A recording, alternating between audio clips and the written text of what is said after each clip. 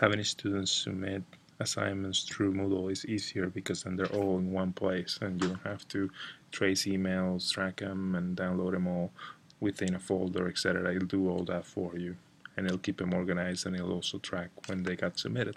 To add an assignment, turn editing on the top right corner on the settings panel. Then head to add an activity or resource. Click assignment. This is not the Turnitin assignment that checks for plagiarism. This one doesn't check for plagiarism. There's a description here. Click add. Give the assignment a name. Submit paper. It also needs a description. If they're in red, you have to add them. Add description. You can show a description on the front page. You click here. And then set off a date, a cutoff time if you want to as well. You can allow late submissions. You can require them to have a submit button and to accept a statement saying they haven't plagiarized or they're using their own files.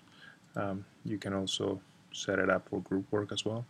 You can have them submit an online text as an option as well instead of a written paper in an attachment. The advantage for that is that then you don't have to download the file at all, but it's all within Moodle.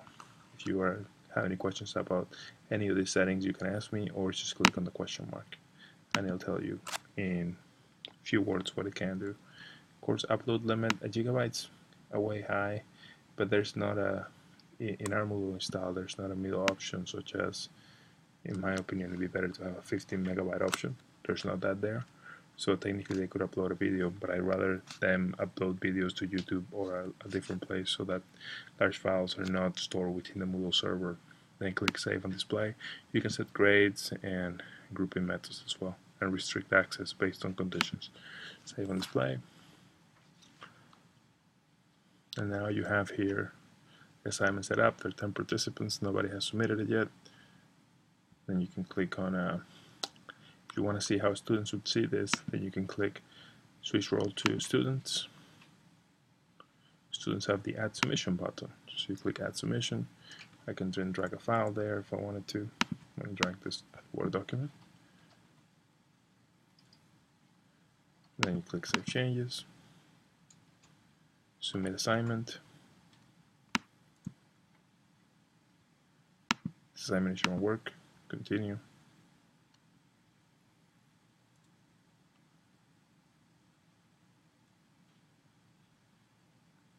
This is all optional, but again, I clicked it because I feel that it is helpful to have a final submit button and also to ask them to agree to certain, that they haven't plagiarized basically.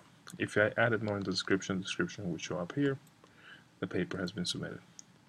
If you want to see how it looks in the gradebook, I'll have to show you a different one because I'm entered as an instructor in this course, so I won't have the full students panel or view. But I'll cover that in a different tutorial anyhow. But that's how you can ask students to submit a paper, and once the paper is submitted, it's all within Moodle, and you can download them all as a batch to your computer.